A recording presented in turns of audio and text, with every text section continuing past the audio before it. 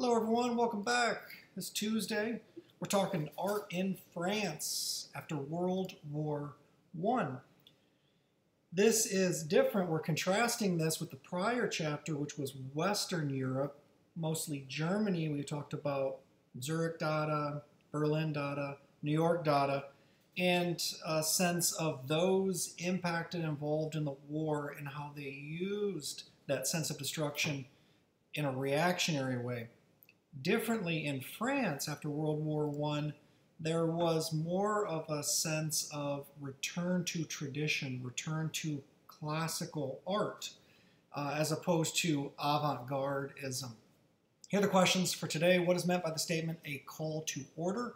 How does it impact artists working after World War I? Be sure to take notes thoroughly on this. This isn't the only thing that you'll be tested on. I feel like all of you did fairly well with the test last week. Now you know how a test is, but it's very helpful to have good, thorough notes. And this is for the sake of your response. Feeds into the test, but also just gives me a sense of how much you're engaging with the material and how memorable it is in terms of what you're retaining.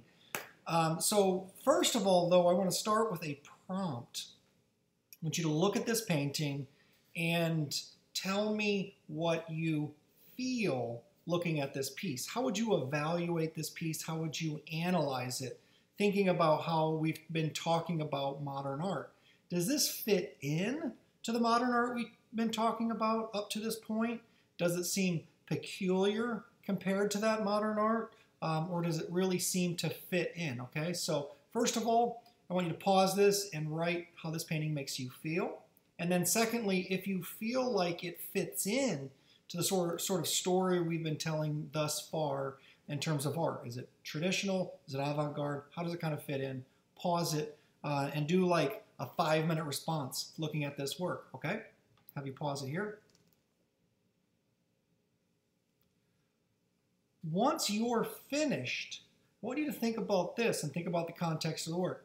And spoiler alert, I don't want you to hear this next part until you've had a chance to respond and actually write for 5 minutes in response to this piece. So don't go any further if you haven't written a response. But now, since you've written a response, what I want you to think about is the context for this piece, because context is everything.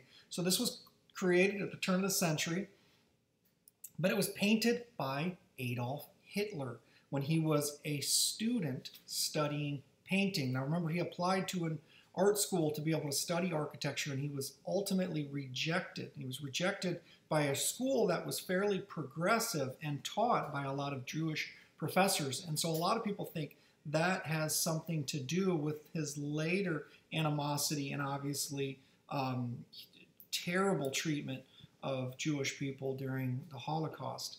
And what I want you to consider is the changing of themes in art. Now, this is certainly an adequate painting. Recently, some of Adolf Hitler's paintings have gone up for sale. They've been declared by the auction houses as having no artistic value or merit. Instead, they are selling them as historic, cultural objects, as opposed to art that you would sell for its aesthetic value, or what we've talked about in terms of its importance in the development of art history. I think that's interesting, because I think if someone else perhaps had created this painting, I think it's conceivable that an artist like Modigliani or Picasso may have done this early in their career, prior to becoming a little bit more mature as an artist and seeking to do their own individualistic style. But, you know, it's still art, right? Or is it? Is it not art? How did you feel about this piece? Did it feel interesting, colorful, warm, inviting? It's interesting because one art critic was shown a bunch of Adolf Hitler paintings in the 20th century and asked, what do you think about these works? And he said, these are good paintings, they're decent paintings, but it's interesting how the subject has a sort of lack of interest towards the human figure, which in some ways was telling about Hitler as an individual, if you want to read into that a little bit psychologically. But I want you to consider the artist's intention when we're looking at some of these works and what's going on at this same time. The first artist that we're going to talk about, art in France after World War I, is the prior work that we looked at, like Picasso and others who had moved to Paris and France, had been considered kind of outsiders, and there was a bit of a xenophobia in the earlier 20th century, late 19th century for artists like Van Gogh who wanted to become famous in Paris. But later, now at the 20th century, after the outset of World War I, they're no longer viewed as kind of suspicious, and School of Paris describes these painters who are in Paris but outside of the French culture. So these are outsiders working in Paris. They're named to the School of Paris, sort of like Picasso and Modigliani here. Amedeo Modigliani is from Italy. And so if you think about it, being an artist trained in Italy and then moving to Paris, he's obviously going to be inspired by Italian art, maybe responding to it, just like the Futurists did. But remember, the Futurists said that the warehouses of museums were like mausoleums, trapping art and killing culture. But Modigliani appreciated Italian art and Renaissance art, and you can see his influence of Titian, the Venuses in Titian's artwork, but also that, those same works inspired Manet's Olympia. This is a painting called Nude, and it was considered controversial at its day. Some of his nude women were confiscated because of how much pubic hair they had in them. That was seen as being really shocking. And these weren't meant to be kind of classical paintings. They were much more modern. But he was influenced by archaic art, so early Greek art, and actually Cycladic art as well. So some of you from World Art I might remember the abstract sculptures of the Cycladic culture, and how they're sort of interesting and almost modern looking, even though they happened like 3,000 years ago. Look at the facial features. There's just a bare minimum, an essence, just gradual tones, not a lot of tones, not super realistic, but there's also a sense of perspective and scale here that a lot of people have referred to these. The point of view of this is almost us. So the implication of a male viewer, or us, the viewer, hovering over this female figure, and she is presumably ready to engage in sex. So she's been seen as blatantly sexual, highly eroticized female nudes, which is different than some of the nudes that we looked at before, like the nudes of Manet or Matisse or even Mary Cassatt, where they're not as objectified. But here we see a sense of modernism. And this was an art movement called Les Maudits, which means the cursed. And essentially, it's an art movement, kind of a subgroup of that wide-ranging group of the outsider artists in the School of Paris that focused on things that felt like society was making artists feel different, that they were cursed in some way. The artists were poor or alienated from the rest of society, that their pictures explored the bohemian qualities of artists, but musicians, living in a way, a lifestyle that wasn't traditional, a lifestyle that's kind of outside of generally accepted society. So the artists themselves were cursed, and their works were cursed because they're showing this kind of like atypical, disorderly, chaotic lifestyle. And I think you can see there's a sense of beauty, but also disorder and chaos in the works of Modigliani. And I think Modigliani's work is beautiful. There's a whole history. Unfortunately, he lived a very brief period. Let's see, 46 years old, which probably sounds old to you, but I'm 44, so 46 sounds young to me. Let's see, no, 36, 1884 to 1920. So he was only 36 years old when he passed away. So really, really young. So unfortunately, we can't really consider his entire career because there isn't kind of an evolving. He died in the prime of his artistic career. He lived fast and hard. He died from tuberculosis. He enjoyed drugs and alcohol. He drew and painted obsessively. So even though he had a life short span similar to Van Gogh, he produced quite a bit of work in a short lifespan. This is from 1917. I think it's unfortunate the book doesn't talk more about Modigliani, this Italian artist living in Paris, but I wanted to show you one of his sculptures that's influenced by archaic early Greek sculpture and actually things that predate Greek sculpture. This looks like Cycladic island sculptures that are from like the 2500 BCE era, so really, really old, 3,000 years old. These are dug up around this time, late 19th century, early 20th century, when they're discovered in the Cycladic Islands in Greece. People thought they were fake. They thought they were forgery because they look so abstract. You kind of get a sense of just a little bit of eyes here, which would have been painted on, no ears, no mouth, but the mouth would have been painted on, and a nose jutting up.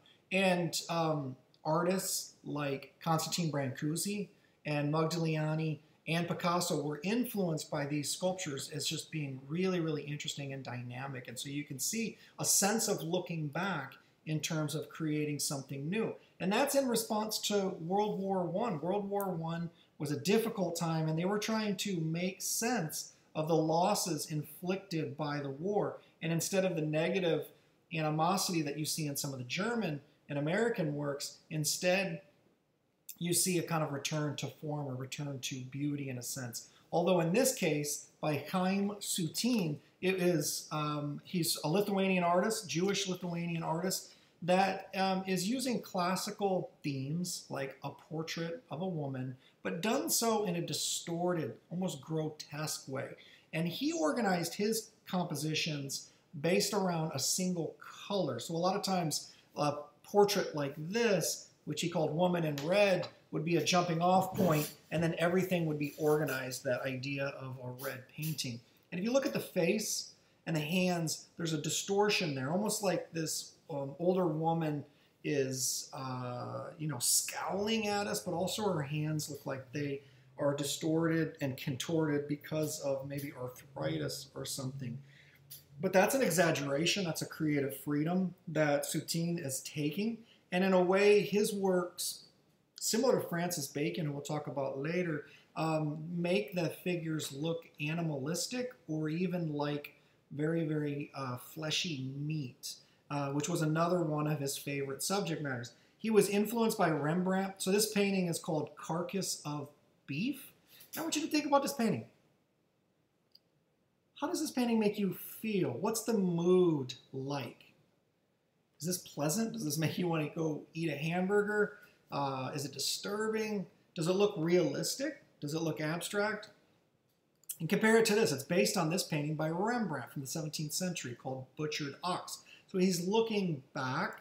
It's not cubism. It's not expressionism. It's sort of traditional. And he actually got this slab of meat, this rapidly decaying carcass. He poured blood from the butcher's shop to refurbish it and to make it glossy and glistening. Actually pissed off his neighbors because it smelled really, really bad. And if you didn't know this was meat, you could say this is almost an abstract painting. But you can see the traditional influence kind of going one step further. You can see the Rembrandt composition. But in this case, instead of a sense of depth here, we can understand the space that it's in. Here it seems like it's floating, it's in our face. We can't really tell where the background starts and stops. And it's an interesting rendering. So Lithuanian artist. Lithuania is a Baltic country, was once part of Russia. And he worked in Paris as well. So he was, he started in Paris right before the war's outbreak. He actually studied there. And he hung around artists like Marc Chagall. And Marc Chagall was also from a nearby country, Belarus, which is just on the other side of Lithuania, and also had been part of Russia in the early 20th, and then later the former Soviet Union. So there's a similarity in Marc Chagall's work and also kind of his life trajectory and the younger artist Soutine. The next artist that we're going to talk about is an artist that we've looked at quite a bit. Remember, there's kind of these dual tracks of Matisse and Picasso, and they're both very, very important. And Matisse was doing a lot of the things that Picasso had done. He was a little bit older than Picasso, but he did those things kind of first. He kind of beat him to the punch. But in this case, Matisse is responding to the works that Picasso did. So for the first time, instead of Matisse innovating and then Picasso emulating or copying him, here Matisse follows in the footsteps of Picasso and does a scene that would have been traditional to him, like that composition called Harmony in Red. He also did another painting called Red Studio, where instead of painting the world like it actually looked with local color, he adds colors like red to imbue more of a symbolic, aggressive symbolism. And here he's kind of following in the footsteps of Picasso and doing something very cubist in how he lays out the composition. It's not really a cubist painting, but it's Matisse's version of his art now trying to keep up with cubism. It isn't too dissimilar from that Collier painting, that open window painting, because here we see a sense of an open window, which is a form that he returns to a bunch, or also like the Marc Chagall piece, the window out of looking out at Paris. And he also does a lot of self-French ruffled things where we'll see this comes from another one of his paintings called A Woman in High Chair. This comes from another one of his paintings. It's just a doll's head. And this is one of his sculptures here. So he's kind of revisiting some of his work, but it's called The Piano Lesson. Harsh geometric angles like the green grass out here cutting through the space outside and actually juts into the inside space here. And the piano here kind of forms this pink shape and orange shape here, which is possibly a window curtain, and also just how things are laid out. Now this is the doll's head, but it almost looks like a boy sitting at the piano, playing the piano, perhaps, even though this was another painting. Instead, there's kind of this ambiguity. Is it a former painting, or is it actually a figure in the new composition that's like the teacher teaching a piano lesson?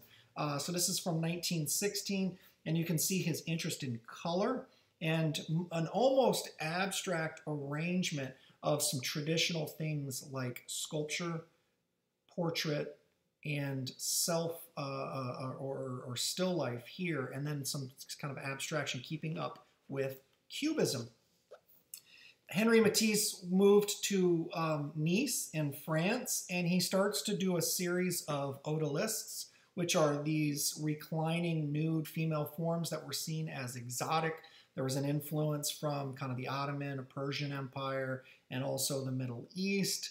Then we reinterpret those themes first in the tradition of Ingres, and then later in the work of Matisse. There's a great book that also shows all of the Matisse decorative paintings that he did that were much more ornamental, and all of the fabrics, rugs, and wall hangings that he collected that had these amazing decorative patterns on them. He collected French Baroque wallpaper. He collected rare Persian rugs and fabrics, and they became the basis for his artworks, which we can see in here.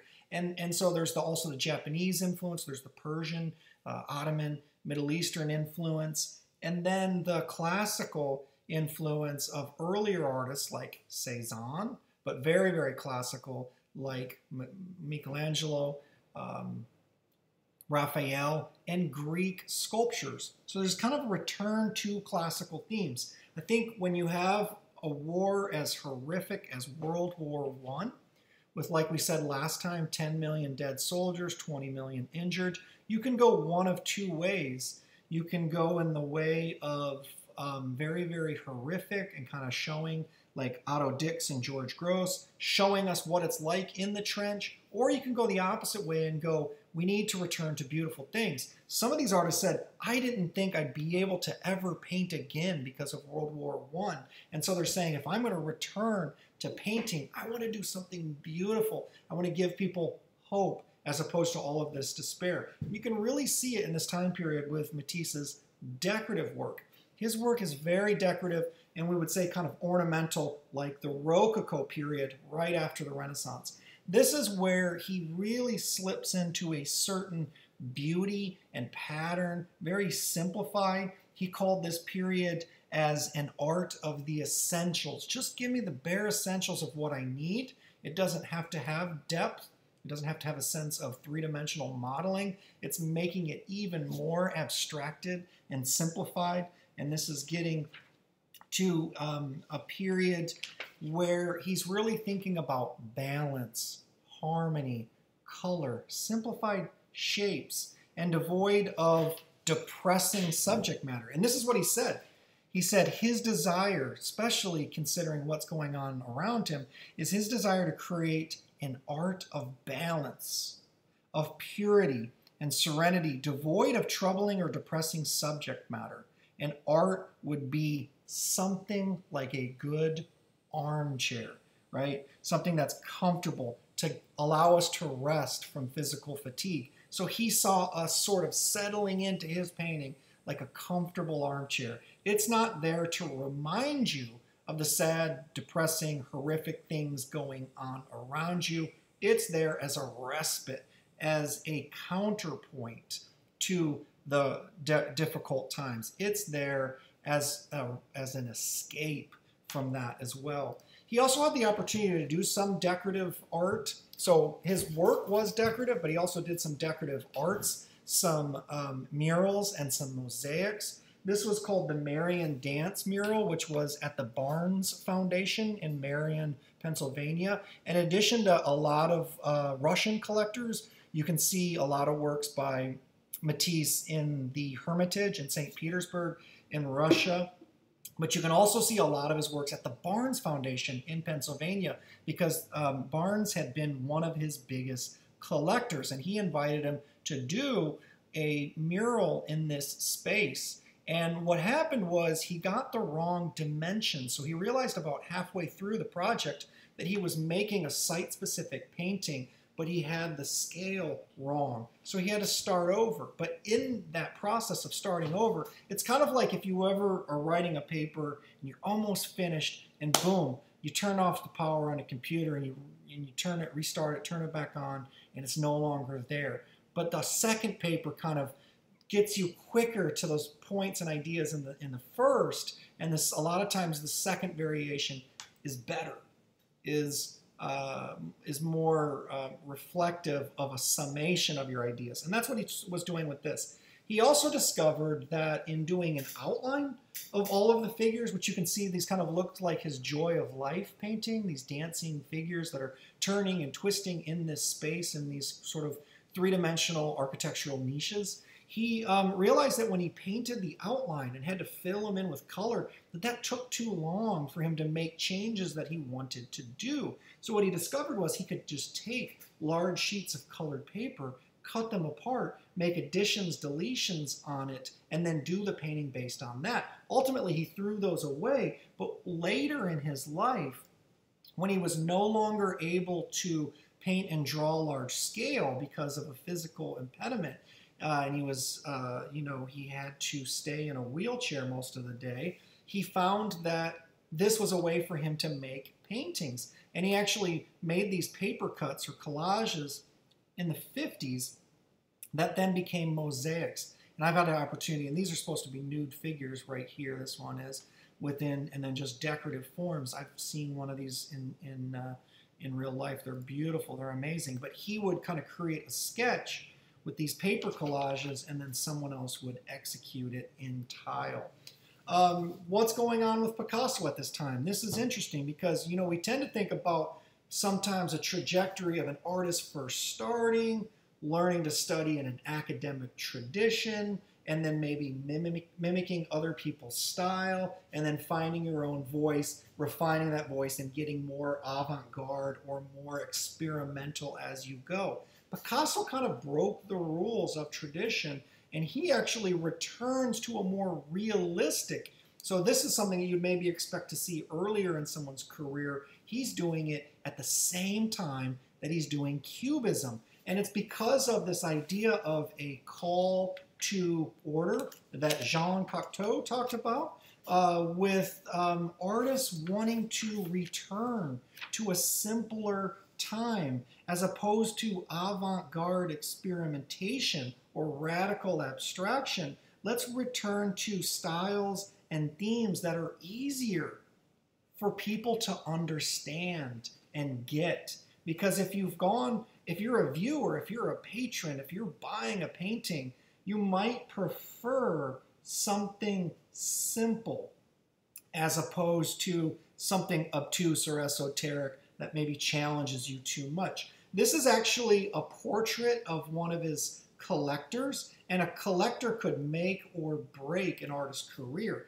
Sometimes a collector or a dealer would buy the entire studio contents from an artist, and they would then hold on to that and sell some of the works piece by piece. And remember, the gallerist of Toulouse-Lautrec that did the At the Moulin Rouge, remember that with the garish face of the woman in the foreground? He cut that piece up. So a lot of times a dealer or a collector could have a big impact on an artist's ability to sell. Sometimes the dealer would buy the contents of the entire studio and sit on it until that artist became famous, sell those works for more, or show them little by little and let them out as they wanted to.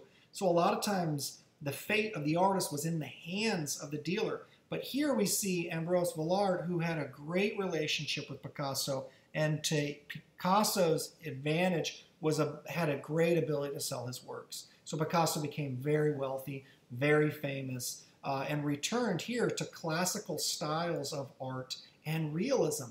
Isn't this interesting? This is about 8 years after he paints Demoiselles d'Avignon, right? Les Demoiselles d'Avignon is the ladies of the street, that fractal cubist, first cubist, proto-cubist painting. He did that first, then this later. And by the time people are starting to see that, man, like, oh my gosh, look at what Picasso did. He's changing the name of the game. The future of art depends on Picasso. Nobody can paint like they used to paint. Nobody can paint like the Renaissance anymore. Now it's all new, it's all modern, it's all avant-garde and abstract, and then boom, Picasso says, no, you still can paint like the old masters. Look at me do it right here. And this is a portrait of his first wife, who was a dancer, who he was introduced to when he was asked to create costumes, really fanciful, Dada-esque costumes for a parade, this French festival of dance and music and acting, and very progressive in this parade. He meets Olga, he marries her, and he paints her for a long time as they're married, and eventually starts to paint her. He starts painting her as very, very beautiful towards the end of their marriage. As it starts to fall apart, he starts to paint her as unrealistically ugly, because trying to represent the emotion of their relationship as opposed to the reality of her outward appearance. Picasso was definitely a misogynist.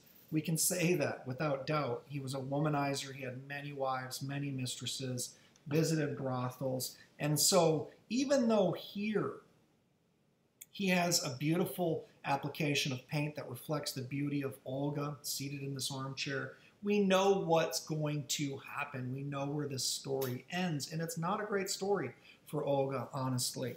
And even though this painting isn't finished, we can still see it as a masterpiece, as a beautiful painting in the tradition of the old masters. I think it's so interesting. Think of a band like Radiohead, for instance. I don't know if any of you are fans of Radiohead. Maybe Ashlyn is. Yeah, I know Ashlyn likes a lot of 90s grunge music. Radiohead started in very traditional kind of guitar rock modality. And then later, they started to get more and more experimental, almost techno-like, electronic, to the point where were the guitars? They were known as a guitar band. But it's like, can you put that back? You can't put it back into the box. Once you've kind of built this thing and then destroyed it, can you imagine if Radiohead then came out with a very traditional album that sounded like Oasis or something from the 90s? People would be like, what is this, right?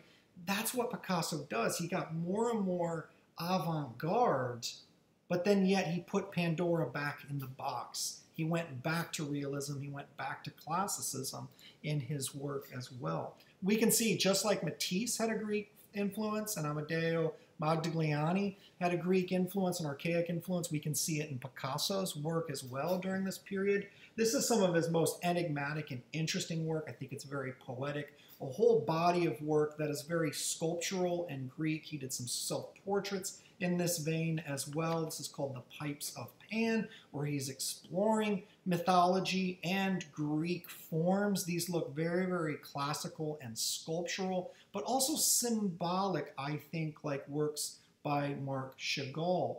And later, even surrealist work. Picasso kind of beat the surrealists to the punch, but he never himself was a surrealist artist. But you can kind of see some ideas of like De Chirico in this, where it seems symbolic, like what is going on in this space.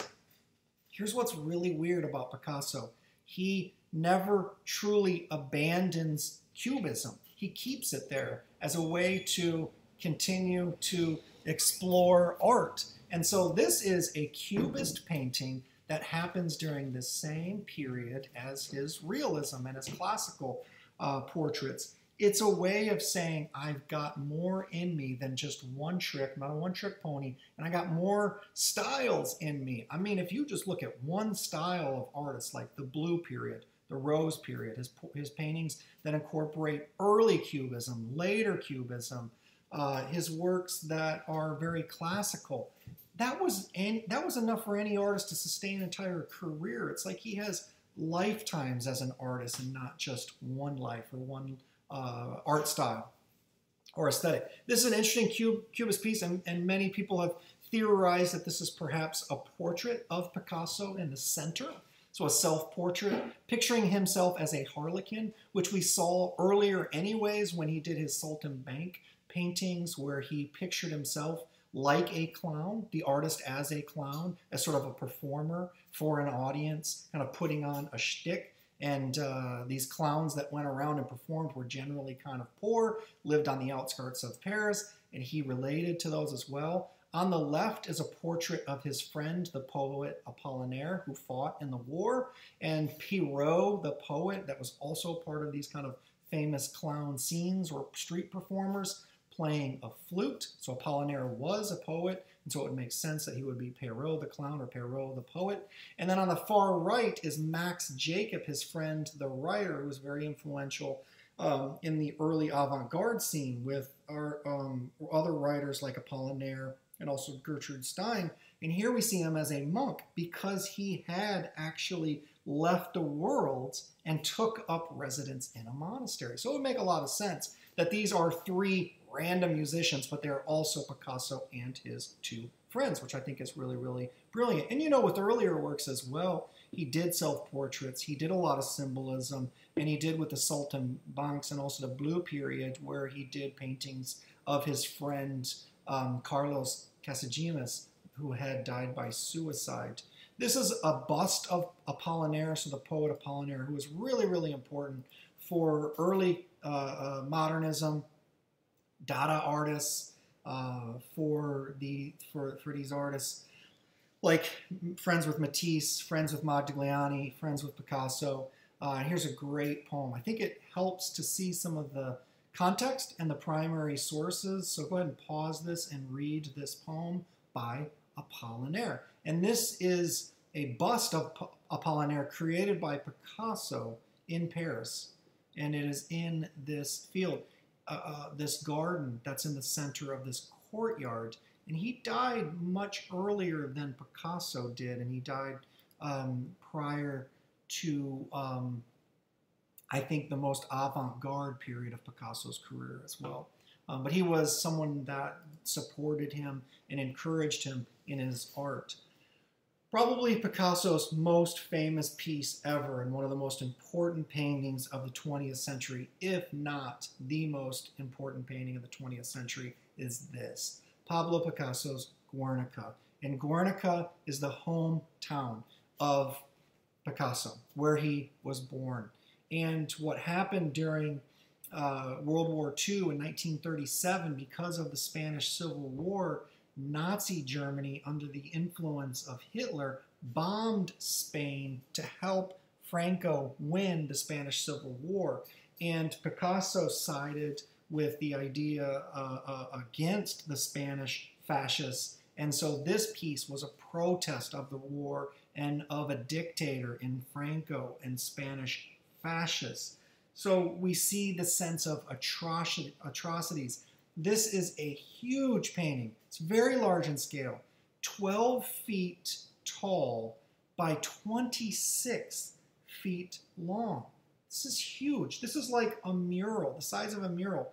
And originally this was in New York for the entirety of, since Picasso painted it, up until the point where he died, and even after. Picasso said, as long as I'm alive, and as long as there is a fascist dictator in control in Spain, I don't want this painting there. But the second it gets returned to an anti-fascist government, then it can be returned. And so that, technically happened in the 70s, but it wasn't actually shipped there until later. So up until that time, it was in New York.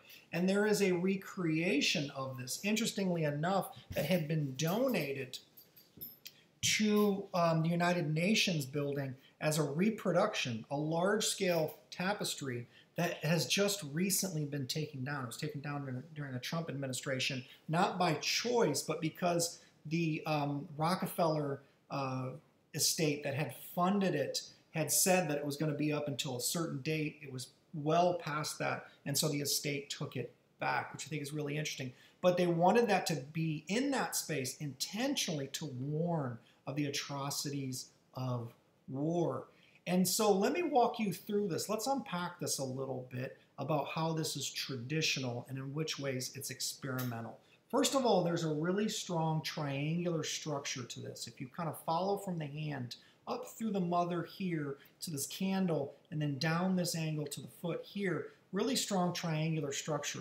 That was really common in the Renaissance and in Rubens and in art that was very classical, okay? So that was definitely something, even though this is an avant-garde painting, it has a traditional foundation to it.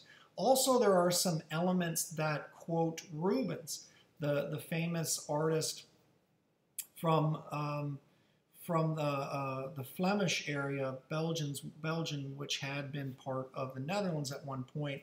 And you can see some elements like this hand that's reaching in, the very diagonal structure coming in that comes from Rubens' paintings. We can see the eye here, which is meant to be the all-eyeing, all-knowing, seeing eye of God, illuminating what appears to be both an interior and an exterior view at the same time. We see a bull or a minotaur, which Picasso used the minotaur quite a bit as a self-portrait from his Spanish heritage, but also this kind of Greek mythology of him being part refined man, part beast, uncontrollable. He really identified with that, but also a Spanish history of bullfights, right? Picasso explored that quite a bit. You see a mother here crying out, reaching up, holding her dead baby. And this was a messenger here who's now dead, holding a broken sword, being trampled by a horse who's also been stabbed and is dying and is crying out in pain. Here is this kind of outside figure illuminating this scene, and another figure over here in this building that's recently been bombed. A lot happening. It's a scene of terror and destruction, but it's also simplistic. Even though it's huge and there's a lot going on, it's really, really angular, it's monochromatic. It's mostly black and white with some grays in it. If you squint at this, this painting is almost just all black and white with some grays, right? Or in other words, it has a lot of darkness contrasted with very bright highlighted sections. But you can see a sense of agony with the protagonists, women, children, people that are a sense of victims in this, and there's no winners. It's very, very powerful, it's expressionistic, and it's cubist in a time when Picasso had almost entirely abandoned cubism. He felt this was the best way to render this scene. to me, the use of black and white has a feel like a newsreel, which would have been common at this time, and also a newspaper. These are the ways that people would have learned about what's going on with the atrocities of war, right? Newspaper, but it's guided sometimes by political and biased viewpoints, or in a newsreel might be propaganda by a local state government. But here we see the truth, the true meaning in this kind of black and white reality. It's either black or white, truth or fiction, and there's no lying here. He was trying to tell us the story in a journalistic way like you would see in a newspaper. Beautiful painting, very important. Now it's in Madrid, now it's back in Spain. Really, really interesting work. And I think in terms of the canon, right? What paintings should be in the art history books? If you only have an hour to go to a museum, which one of the highlights are you going to hit? Why is Mona Lisa one of Da Vinci's, Leonardo's best paintings? Maybe it isn't, but it's one of the most iconic. And why? And Picasso is able to boil down the essentials, sum up the tragedies of all of World War I and World War II into the bombing of his hometown, his homeland, Guernica in Spain. And it's a beautiful statement, but it's also a tragedy of a statement. And you can see how he quotes other works, such as this. Look at the hand here with the candle, right? And this is an etching that he did that predates this. And here we see the hand with a candle, right? We see a figure on a ladder with a beard here. We see the Minotaur, part human, part bull, which we see here as well. So the Spanish kind of tradition that's in it. And this horse that's in the center of this etching that he did. And he created hundreds of sketches, many, many variations. So this is something that was really near and dear to his heart, and he didn't just kind of whip it up in like one kind of setting of like getting it out of his system. He was very thoughtful and intentional and careful in terms of where he placed everything. This is on my bucket list. I haven't seen it yet, but if you go to Madrid, if you go to Spain, you'll be able to see in Barcelona the Gaudí architecture. If you go to Madrid, you can see this painting. Velázquez paintings, you can see paintings by Hieronymus Bosch. Really, really cool, important painting. The last artist that we're going to talk about is Fernand Léger. And Léger was an artist that had been part of the Cubist movement. And then later, again, the same idea of call to order, of simplified forms, simplified art that's easier to get, more pleasing, easier to understand. Léger changes his art and makes it a little bit more consistent with those ideals. But it still is a reflection on the city around us, the cacophony of noise, of modernism, of buildings going up quickly. We can see kind of machine-like qualities in the background and the figures themselves, although there's a balance of organic and geometric. And these nudes, especially their breasts, become like shapes in and of themselves. They become like three-dimensional sculpted spheres. The hair becomes very formulaic. And even this figure here in an earlier variation of this painting had been the same gray flesh tones here, but he does it now in this color to kind of make it stand out a little bit. These three women.